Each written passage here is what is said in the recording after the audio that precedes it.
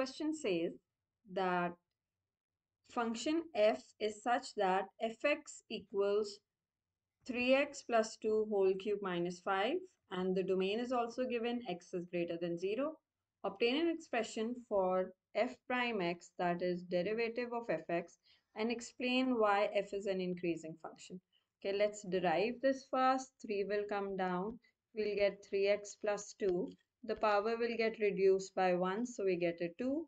And also remember that we will have to derivate 3x plus 2 and multiply the answer here. So that would be 3, and the derivative of minus 5 would be plus 0. That we don't have to write.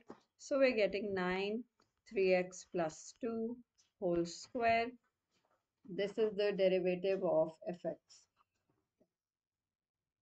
Next, we have to explain that this is always an increasing function. So we know that for an increasing function, f prime x must be greater than 0 for all values of x. And that's true because this derived function is always going to be greater than 0 for all x. Because even if x is negative, although it can't be negative because x is greater than equals to 0, but let's say even if the domain was x is an element of all real numbers, that is, if you were considering all values of x, even then this would always be an increasing function, because if this is negative, overall it becomes positive because of the squaring. So the derived function f prime x is always positive for all values of x, so hence it's an increasing function. Hence increasing function. Okay. Part 2 says obtain an expression for f inverse of x and state the domain of f inverse of x. Okay, so expression for f inverse of x would be, we replace fx with y first, then make x the subject.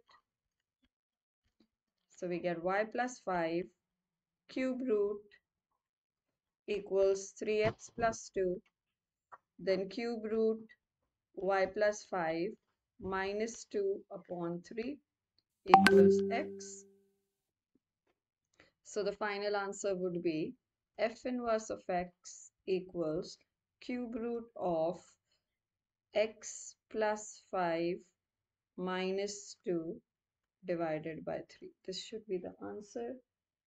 And next it's asking for the domain of f inverse of x.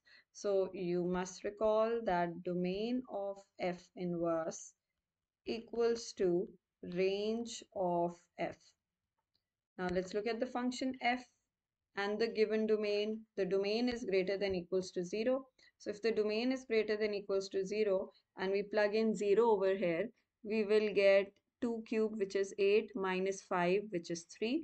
So we get 3, and then as x increases, this value of 3 also increases. So that means that the range of fx is going to be greater than and equals to 3, and because of that the range of the domain of f inverse will be greater than and equals to 3.